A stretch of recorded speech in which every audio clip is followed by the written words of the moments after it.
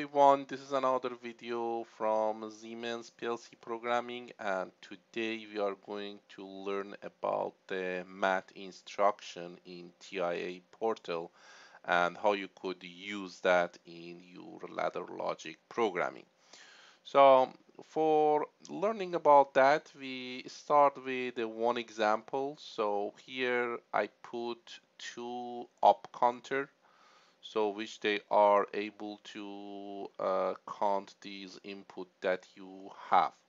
So if you didn't watch our previous video regarding the up counter, the link is in the top of the screen. Please watch that. So I put two up counter which they are able to get or counting these clock pulse that coming from one of the switch in our input port.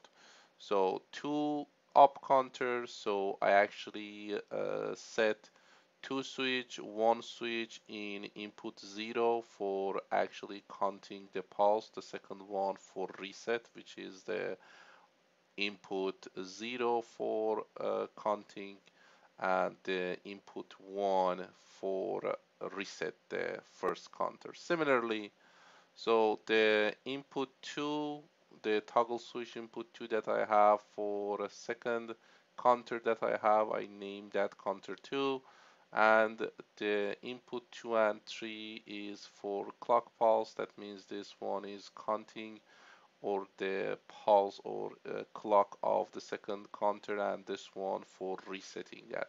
So this is what we already learned in up counter video. So I put 100 as a PV, which means whenever it see the pulse here, so it start to count, and you see the value in CV, which is the current value. So let I actually move from online mode here. So okay, so two counter, so you have four switch, two of them for actually giving the pulse for counter 1 and 2. These counter 1 read this pulse that coming from input 0, and counter 2 read the pulse coming from input 2, and definitely you see the result in CV that you have.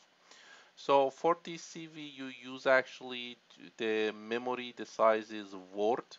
So whatever you see in the current value, it's saved in the memory with this address, which is omega 0. So same thing for seeing the value of the current value of counter 2, you save inside the internal memory. Its address is MW2, which is both of them is the size is the word. So if you don't know why this is W0, this is W2, please watch our previous video, which is the PLC internal addressing. So the link is in the top of this screen. So MW0 for this, MW2 for this, and technically these are the internal memory which keep the value of current value of counter 1 and counter 2. So what is the new here? We want to actually use the math function that whatever you have in counter 1 and 2, somehow it's add their value and show the result in output. So let I do one small change here. Okay, so for doing that, so you actually come as usual to the instruction that you see here. We have one folder here, which is the math function. If you click on that, there is a lot of math function available in the TI portal. For today, we use add and subtraction, but you see that's not just the one. So there is too many math function that you could use. If you understand one of them easily, you could use the rest. So for this case, we want to use add. So you just, as usual, just drag and drop these add to here, which is network 3. I put network 1 counter 1, network 2 counter 2, and in network 3 I put the add function from math instruction. So I put here what you see in the add function. So there is two inputs. So in the first input is whatever I have in the current value of counter 1. For that reason, you see I put MW0 is one input, so MW2, which is the current value of the counter 2 in the second one, and I see the result in third actually internal address, which is MW4. So again, if you don't know why I use MW0 and then jump to the 2 and 4, so there is a reason for that, because you don't want to have the conflict of the addressing. So again, I have a recorded video for that. Watch the link, watch the video which you see the link in the top of the screen. So this is what should be happen. These counter count, these second counter count, and these blocks, which is the add, is should be add these two number, and all the time here you see this number plus this number, and the result should be here. So if you want to mention feed one application, suppose this is a sensor that count how many cars get from entrance 1 to your parking lot. This is actually checked in trans 2. So definitely if you want to know how many cars do you have inside your parking, definitely you need to add these two numbers. So that means these number that you see shows how many cars right now you have in your parking lot. That's one application, but definitely you could find too many applications for that. So let's to implement this. So let's to go to uh, actually let to do, yeah, probably I need to go first. I've been, I think, in the online mode, so let to just turn this off. So then go to compile it as usual, so then load it to the PLC and sees it works or not working. So I compile, I then load it. So it's going to be load to my PLC because I made some changes. It says, do you want to save it? I say yes. So then it save it, load it to the PLC, then it should be ready to go. So it looks it is ready and it is in a current mode. So let I adjust this a little bit, that's able to, let's see if I could minimize this. Yes, I could.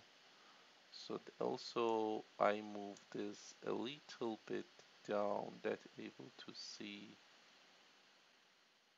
this one. So let's see what I could do with this. Okay, let I take this side, and what I want to have, I want to see the all these three networks. So a little go down, it is too much, let's do that just a little bit. Okay, now is good. Okay, so I put these back here. So this is actually the live mode. So let I summarize what we have here. Let I turn on my second camera that you see the PLC too. So this is what happened. We have two counter here, so this is counter 1. So the input is 0, which is this input that you see, which you see the LED here. So this is this input. That means the IO0 is this. So that means whenever I toggle that, definitely should be able to count the pulse. So this is the second IO1, which I put in this toggle switch. I'm able to reset that. So if you want to try the first, this one, let to do that. Let to see first counter works. First I reset it, it's back to the 0. Now with toggling, it's able to count. So as you could see, it's go with the 2, 3.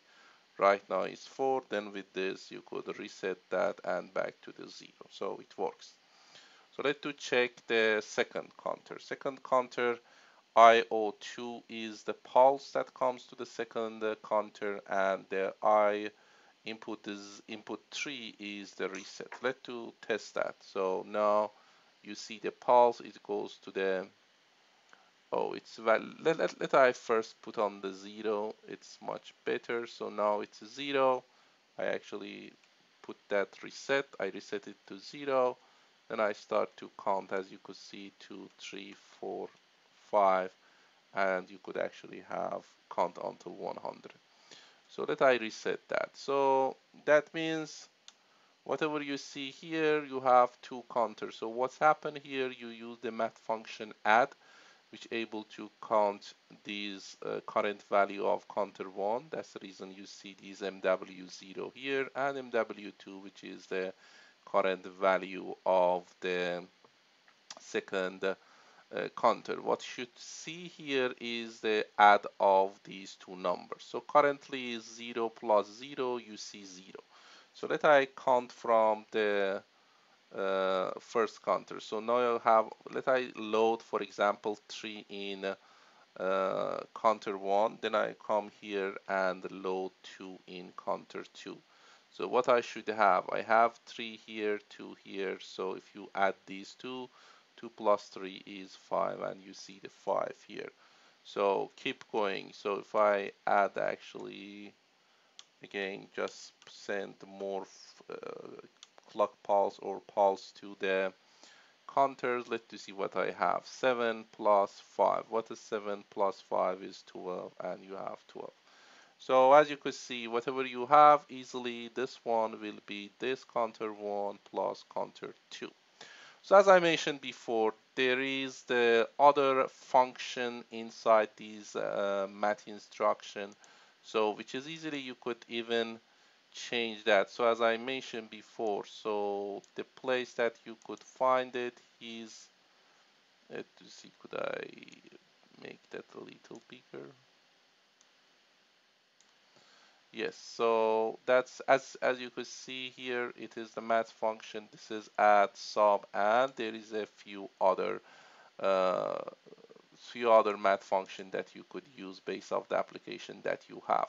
So let's to try the subtraction too. So let's to see how I'm changing. The one way is you drag and drop these sub, but if you click these corner of these add, probably I need to stop it and stop that from the online mode, move to the offline mode, and see if you click, let's see, not this one, this is shows auto,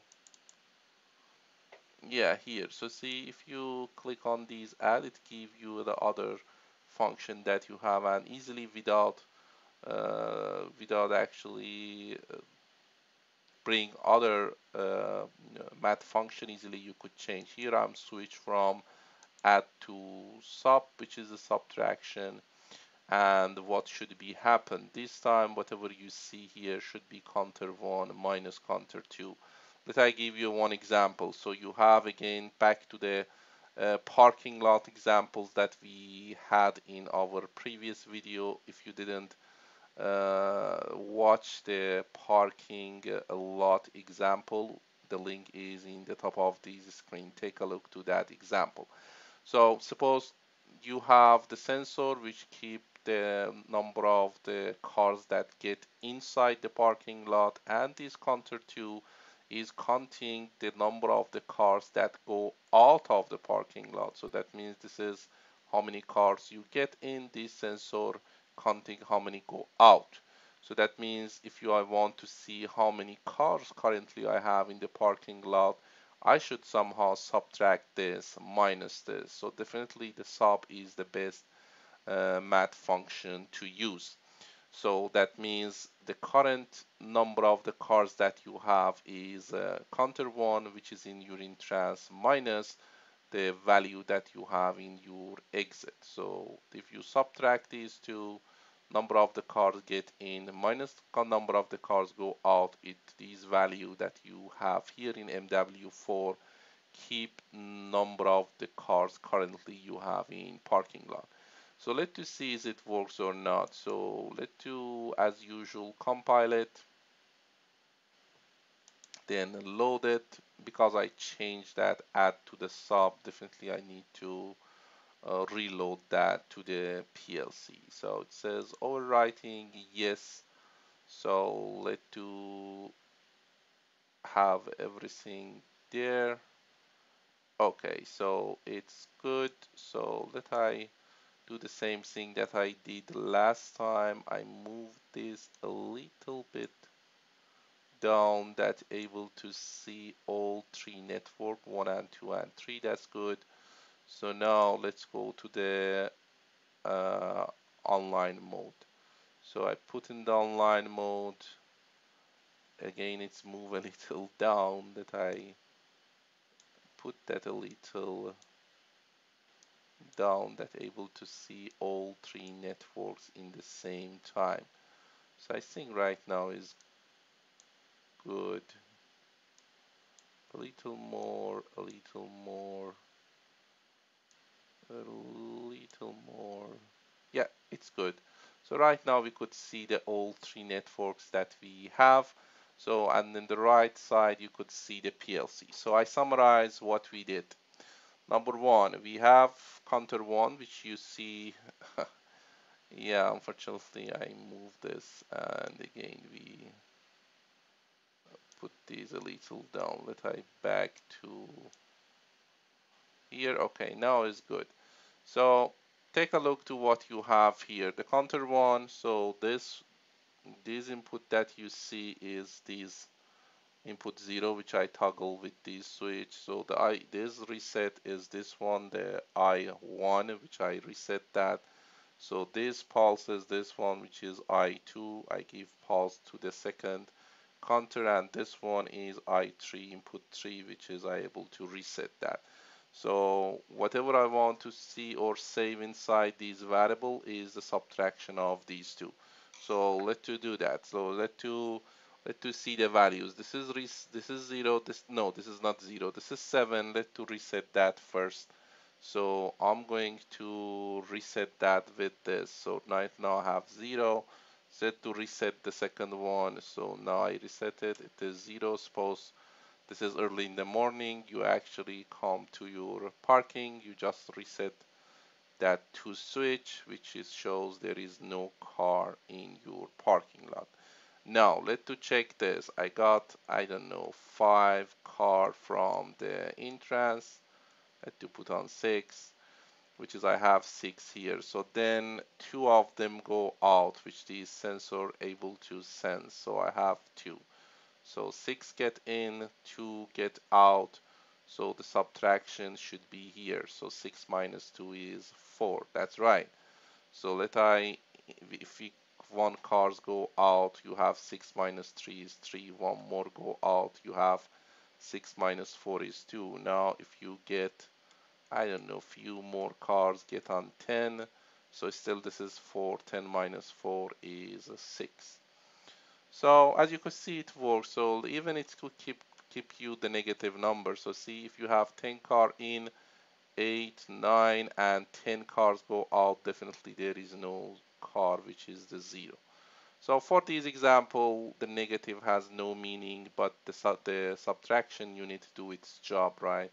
You have 10 minus 12 right now is negative 2. The subtraction do its job, so in the theory is fine, but really in the parking lot example, it's never happened, right? So that means the number of the cars go out couldn't be more than whatever get in. So as you could see, it works. So this is actually a simple example that shows how you could use the math instruction in TIA portal.